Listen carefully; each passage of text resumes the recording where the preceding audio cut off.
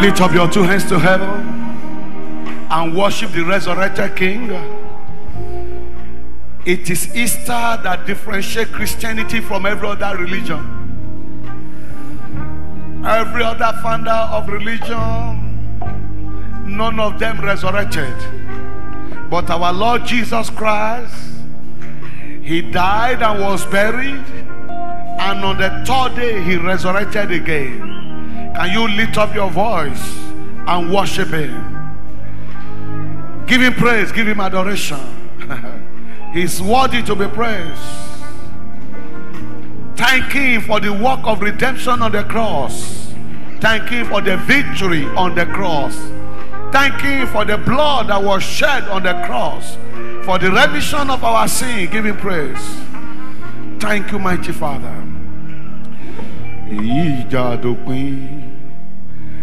Ogun sitan Olùgbàlà jagun mori orin ayọ̀ la o mata ase hallelujah.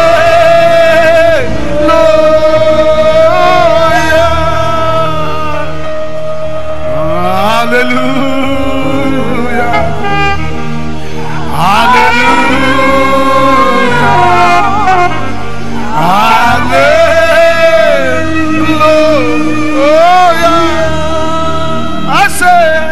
Ijadokwi Ogun Sita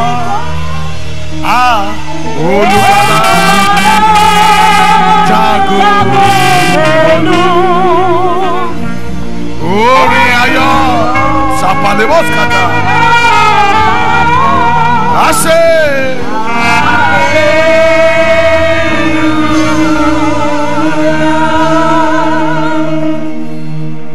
For my soul doth magnify the Lord, and my spirit praise His name. For death could not hold the captive, even in the grave. Jesus is Lord. For death could not hold the captive. I say, even in the grave, Jesus is Lord. Because He lives, I can face tomorrow. Because He lives, all fear is gone. Because I know He owns my future. My life is worth living just because He lives. Thank you, Jesus. The risen King, we say thank you. The one that died and death could not swallow. The one that gave us victory on the cross of Calvary. We worship you. We reference you. We magnify you. We give you praise. We give you adoration. Lord, accept our worship in the name of Jesus. Daddy, even as we go into your word, Lord, speak to us. Glorify your name. Let us not go back the same way we came. Let this day be special for us. Thank you, mighty Father, for we pray in Jesus' name. I thought somebody would say better amen. Can you all please stand on your feet? I just want you to take 2 prayer points very quickly. Beloved, on the cross, Jesus obtained victory over all his foes, over all his adversary, over all his mockers. In that name that is above every other name, by the reason of the season, God will give you all round victory. So I want you to lift up your voice and fire the prayer and say, Father, you resurrected and obtained victory over your enemies. Oh God, my Father, give me victory over all my situation. Give me victory over all my foes. Give me victory over all my adversaries. Can you go ahead and talk to the Almighty God? Is somebody praying this morning?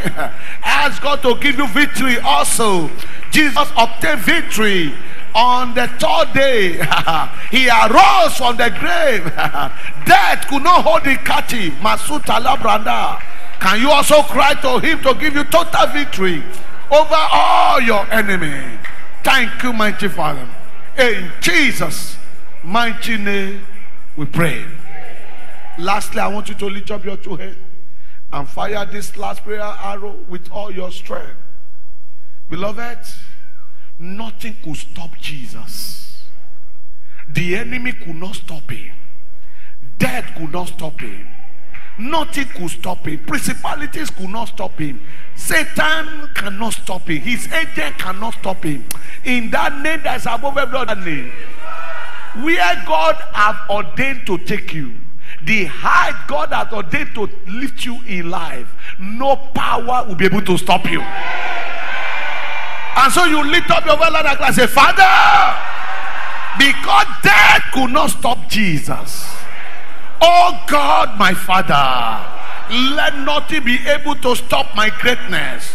Let nothing be able to stop my breakthrough. Let nothing be able to stop my blessings. Let nothing be able to stop my promotion. Let nothing be able to stop my marriage. Let nothing be able to stop my fruitfulness. Let nothing be able to stop my increase. Can you lift up your voice and touch your Almighty God? Is somebody praying this morning? Sickness will not stop you. Diseases will not stop you. Your enemy cannot stop you. Kaliba sukatalia. Re kadoka santali mama kashantali. Gagade gazwantale brande kasantali. Thank you, mighty Father. In Jesus' mighty name we have prayed. Wherever my Father will find a very loud amen. In that name that is above every other name. God that gave victory to Jesus on Mount Calvary. This morning we give you victory over all your enemy in the name of Jesus. Over all your foes in the name of Jesus. Over your situation in the name of Jesus. Over your challenges in the name of Jesus. Over every difficulty in your life in the name of Jesus. Over all your problems in the name of Jesus. And because death could not stop Jesus, for someone that will say a louder amen this morning, it is too late for your enemy to stop you in the name of Jesus. Nothing shall stop your lifting. Nothing shall stop your fruitfulness. Nothing shall stop your increase. Nothing shall stop your breakthrough. Nothing shall stop your blessing. Nothing shall stop your testimony. Nothing shall stop your laughter. In the name of Jesus. Let the power of resurrection work for you this morning. In the name of God the Father, God the Son, God the Holy Spirit. I just want to say that amen 3 powerful times. I want to go 2 and jam your hands together and make a joyful noise unto the Lord. Celebrate, celebrate, celebrate, celebrate. Celebrate the Almighty, the Almighty, the Almighty. Hallelujah. Before you sit down, shake hands with the fellow beside you, left and right, say Happy Easter. Tell him or her Happy Easter. Hallelujah. And let's be seated in his presence. Hallelujah. Beloved brethren, like I did announce in the first service, you know, after Easter Sunday, by Easter Monday, in those days when we are in the Orthodox, we used to meet Jesus somewhere. Where is it? Okay, we used to go to Galilee to meet Jesus. Praise the Lord. Tomorrow morning we'll be coming to Galilee. Praise the Lord. We are going to be having a special edition of Easter Good Morning Holy Spirit anointing service, to be handled by our very, very great Father in the Lord, a man of God that we respect so much, the regional evangelist for Region 19, Pastor Ayola Adeyoju. Put your hands together for Jesus. He's a moving Bible. He's a great man of God indeed. Like I told those that were in first service, he's actually supposed to be here this morning, but for some exigencies, he pleaded with us to be here tomorrow morning. Let's try to be here tomorrow morning. And one thing I know is that your joy will be full. Well, time is not on our side. I need to move with jet speed. The power of resurrection. Somebody's life will change today. Listen to me. I am not saying it to excite you. I'm saying it based on conviction that I have. That at least one person here today, your life will not remain the same. One word from the Lord that will transform your life, 360-degree turnaround, will locate you in the name of Jesus. The power of resurrection. Galatians chapter 3, verse 13 to 14. Christ had redeemed us from the curse of the law, being made a curse for us. For it is written, cursed is everyone that hangeth on a tree, that the blessings of Abraham might come on the Gentiles through Jesus Christ, that we might receive the promise of the Spirit through faith. Beloved, one of the power of resurrection is the power of provisions thereof. Don't forget, it's our month of the great provider. In our text, it is explicitly stated that the reason why Jesus went to the cross, for it is written, "Cause is he that is hanged upon the tree," is so that the blessings of Abraham may come on the Gentiles. Remembered, Abraham was the man that had an encounter with the Jehovah Jireh. If you read Genesis 22, verse 7 to 14, a story we all know very well, God had just instructed Abraham to sacrifice his only begotten son, the son he waited for 25 years, to him. And in obedience to God, Abraham took his son Isaac, the covenant son, and was taking him to the location God had prescribed for him to be sacrificed. But as innocent as Isaac was, he didn't know what was in the offering. And so, at a point he asked his father, "I can see the fire, but I can't see the lamb. How are we going to do the sacrifice?" And by verse 8 of that Genesis 22, Abraham responded to his son. He says, "God will do what? We provide." God will do what? We provide. And true to that declaration, as Abraham was about laying the knife on the son, God appeared, called Abraham by name, and provided his needed lamb for sacrifice. And then and there, in verse 14 of that Genesis 22, Abraham named the place Jehovah Jireh. As is said to this day, in the month of the Lord, it shall be seen. Praise the Lord. So, Abraham had an encounter with the Jehovah Jireh. And it was at that encounter that a particular blessing was pronounced on Abraham. This blessing I call irreversible blessing. This blessing I call a generational blessing. This blessing I call a covenant blessing. What do I call the blessing? Number one? Irreversible blessing. Number two is what kind of blessing? Generational blessing. And number three is what kind of blessing?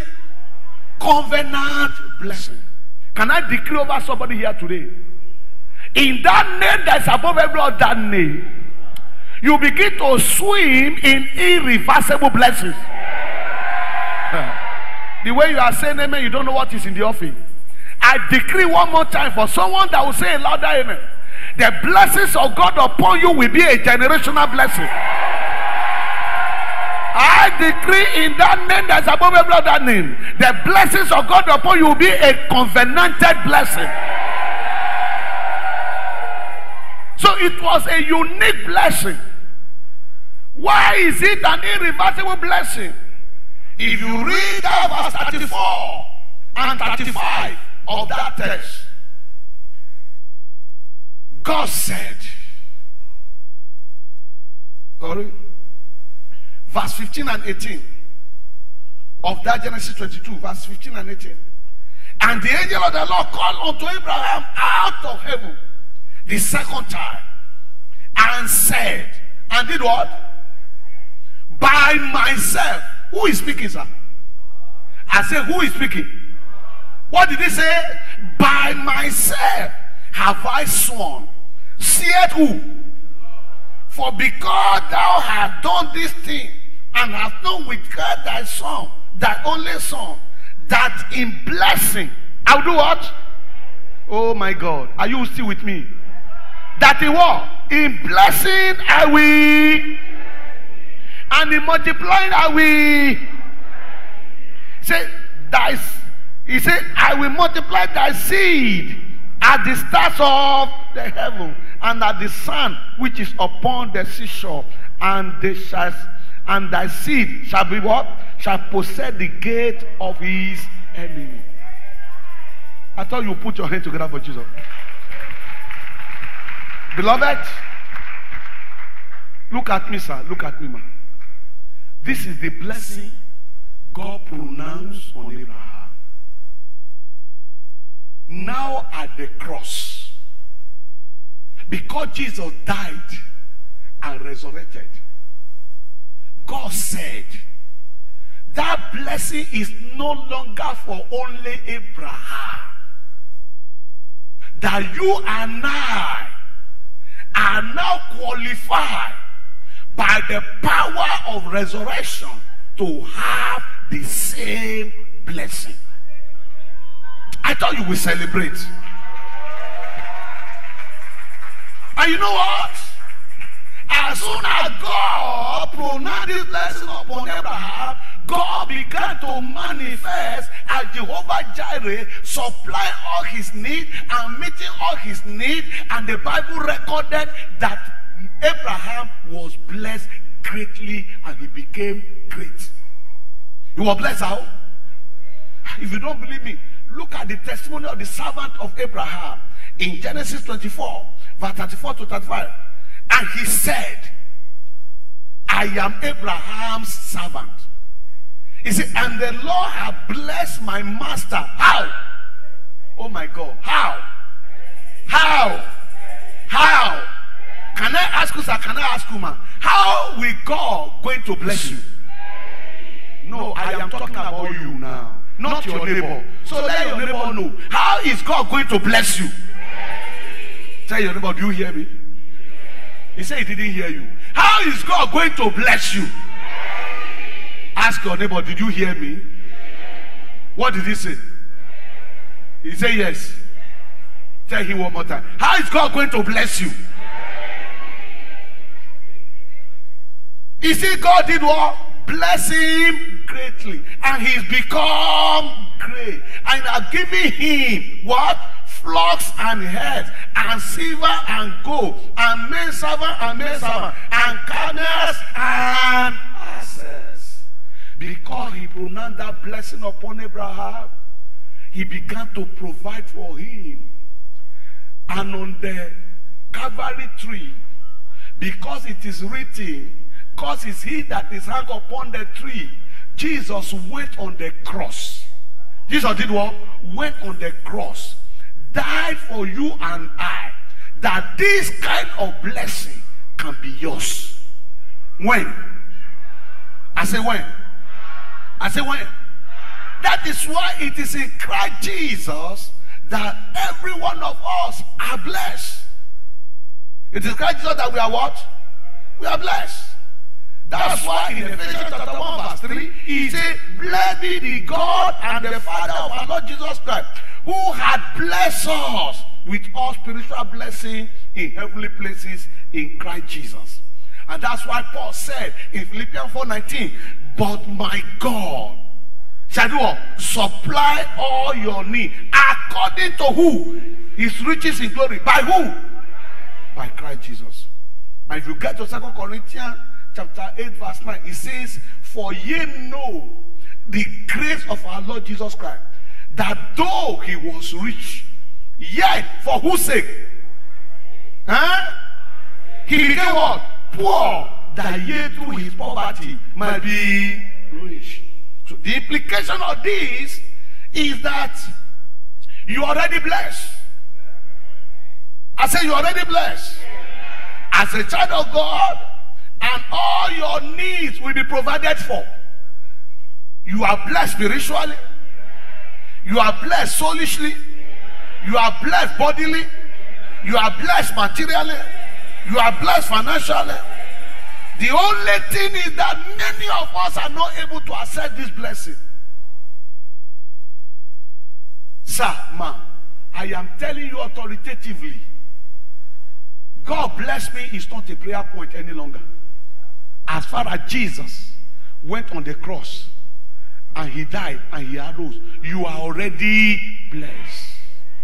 Tell your neighbor, I am already blessed. He didn't hear you. Tell to the next one. Tell him or her, I am blessed. Tell him you are opportune to be sitting beside me. Next time you may not sit beside me. Believe that, shout hallelujah. Is a husband telling the wife you will not sit beside me? Or is a wife telling the husband you will not sit beside me? What God has joined together, let no blessing put asunder. Let somebody shout hallelujah. So husband and wife, tell your husband and tell your wife, we are blessed. Let somebody shout hallelujah. The question is, why is the blessing not manifesting? If God have said the reason why Jesus went to the cross is so that the blessings of Abraham may come on the Gentile, why is it not manifesting? I told those in the first service, and I've said it here before. You may have your money in the bank. Am I correct? If you don't know the PIN of your ATM, can you access it? You can have your money in the bank. If your signature is wrong on the check slip, can you get it? If you have a landed property, an asset, and the title document does not carry your name, are you the owner? Beloved, this morning, the message of God to you and I this morning is that you must address the identity issue. The what? The what? The what? Sama. How does God know you? From the bottom of your heart, sir. If you stand one-on-one before God, how does God know you? Does he know you as his own? That you are his child? Does he know you as righteous or a sinner? How does God know you? God knows Abraham as a friend. He said, shall I hide from Abraham what I do? Knowing that he will raise his children in the way of the Lord. Beloved, identity is one of the reasons why many of us cannot access this blessing. Take it or leave it.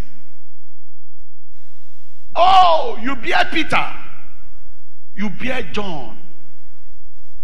You even bear Paul. You bear Timothy. You bear Solomon. You bear David. But how does God know you? Remember, the day God pronounced the blessing upon Abraham, he called Abraham by name. The Bible says, and the angel of the Lord called unto Abraham. Don't forget, before God called Abraham, he changed his name from Abram to Abraham. Have you gone through a change? The reason why Jesus died on the cross is so that you can have a change. It's so that you can be redeemed. It's so that you can be saved.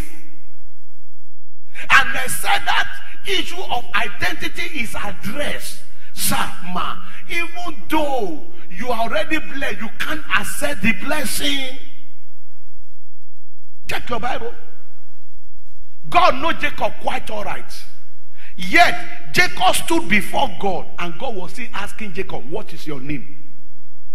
Do you know why? The name Jacob was bearing at the time God was asking what is his name. It's not yet a sanctified name. It's not yet a redeemed name. And so God now gave him a name that is redeemed. He now called him what? Israel. He said the reason why you have been suffering 20 years without reward is because your name is Jacob. Jacob means 419, froster.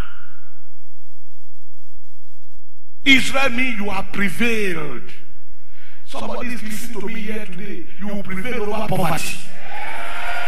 You will prevail over affliction. You will prevail over your enemy. If you are able to say a louder amen. That's why in Ephesians chapter 1 verse 5 it says, having predestinated us unto the adoption of children by Jesus Christ to himself, according to the good pleasure of his will. Have you been identified? If God stands before you today, can he say you are righteous? Can God say you have been saved? You can pretend before pastor. You can pretend before brethren. But between you and God, have you addressed identity issue? The more you delay in identifying with Christ, the more you delay you accessing your generational blessing, your covenantal blessing, and your irreversible blessing. Number 2, how can I access this blessing? And I want to spend some time here, even though I don't have time. Sir, ma, you must believe. You must do what? You must believe. You must have faith. You must believe the word of God that you are hearing. If God says you are blessed, do you believe you are really blessed? Is your spirit in agreement with the word of God that you are blessed? Hello? Why? Hebrews 10:38 says, now the just shall live by faith. And Hebrews 11 says, but without faith, it is impossible to do what? To please him. Sir, do you know there are evidences that you have faith? There are what? That you have faith. The first evidence of your faith is your thought. The first evidence of your faith is your thoughts. Sir, ma, what is the thought of your heart? What are you thinking about yourself? The depth of your heart, what is the thought of your life? Concerning your situation, what is the thought? Don't forget, the Bible says in Proverbs 23 verse 7, it says, for as he thinketh in his heart, so is he. As he thinketh in his heart, so is he, sir. For as many of us that are here today, take this from here this morning. Take this from where? From here this morning. If your thoughts and your mindset can change, if you can have a paradigm shift from today, your life can never remain the same. Listen to me, sir. The more you think that you are poor, you remain poor. The more you think that you are useless, you remain useless. The more you think that you are barren, you remain barren. The more you think that you are helpless, you remain helpless. But listen to me. If God can tamper with your thoughts, and your thought can change, instantly, everything about your life will change. And let me give you an example. In Mark chapter 5, the woman with the issue of blood has suffered 12 solid years. The Bible says she suffered in the hands of physicians to the extent that she became impoverished. But a day came, her thoughts changed. And do you know what she said? If only I can touch the hem of his garment. Do you know instantly that her thought changed, her healing came? In Luke chapter 15, the prodigal son, having righteously spent all that his father gave to him, everything about him had a drastic turnaround when his thoughts changed. That he said to himself, how many are the servants in my father's house? I will arise, I will go to my father, and I will say to my father, I have sinned against thee, and I am not worthy to be called your son. Make me like one of your servants. From that minute, everything about him changed. Can I tell you something today? Can I tell you something today? If your thought can change here today, that you are no longer poor, you are blessed, sir, no demon from your father's house can stop you from being blessed. No principality, no power in heaven and on earth that can stop you. So when Bible says Christ have redeemed you from the curse of the law, being made curse unto you, for it is written, curse is he that is hung upon the tree, that the blessings of who? Abraham may come upon the. From that minute, if your spirit man agreed, receive it and accept it, and your thought process change, you are made. Sir, step out of this door today with a different thinking, with a different mindset. Stop looking down on yourself. Let no man talk you down. Let no man write you off. Stand shoulder tall and say to yourself, I am great. Say to yourself, I am blessed. Why? Because God has said so. Not just you. You may be a tenant in one room apartment. You can step out of this door this morning with a thought that I am a landlord of mansions. And listen to me, sir. In no time, it will manifest. So, what am I saying? The power of resurrection is a spirit. And that spirit is a blessed spirit. If you can absorb the spirit, if you can assimilate the spirit, and allow it to change your thoughts. Hear me, sir. Hear me, ma. From today, everything you desire, everything you want will come to you. When? I say when. I say when. Let me give you one more. I will release the rest at third service. Listen to me. Have you placed demand on the word of God? Have you done what? Have you placed demand? Place a demand on your divine blessings and they will manifest. What did I just say?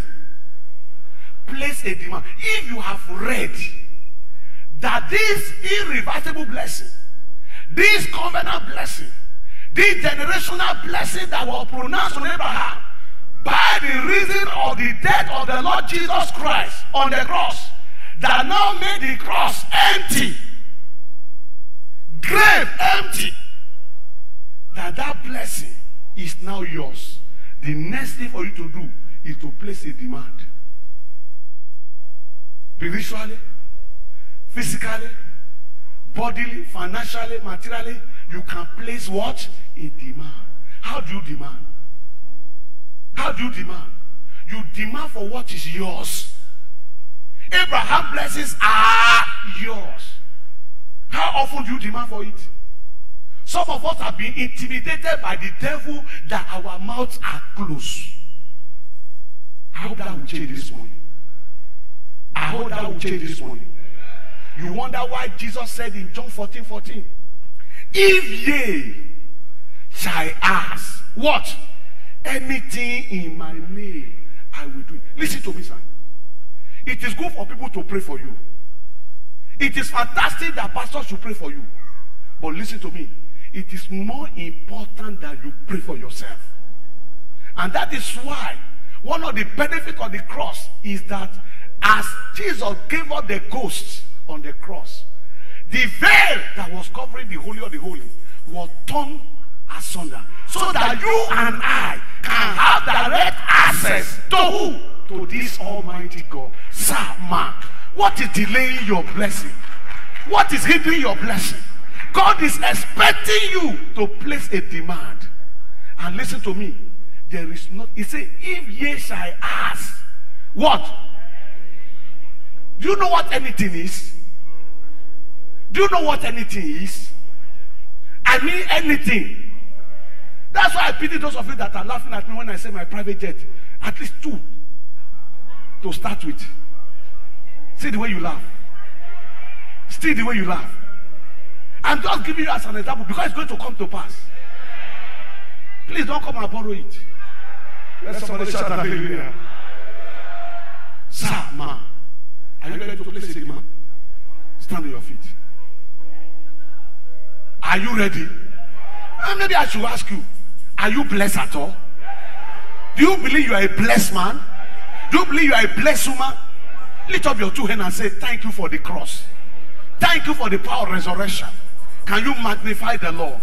Can you give God praise? Can you give God adoration? Can you say sweet things to him?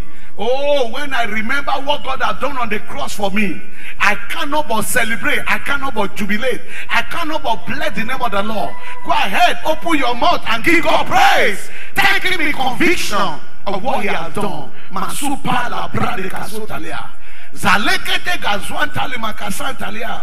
Thank you, mighty Father. In Jesus' mighty name we are praying. Do you know why I'm speaking with authority? With high level conviction. Because I have seen God raise men from nowhere because of his word.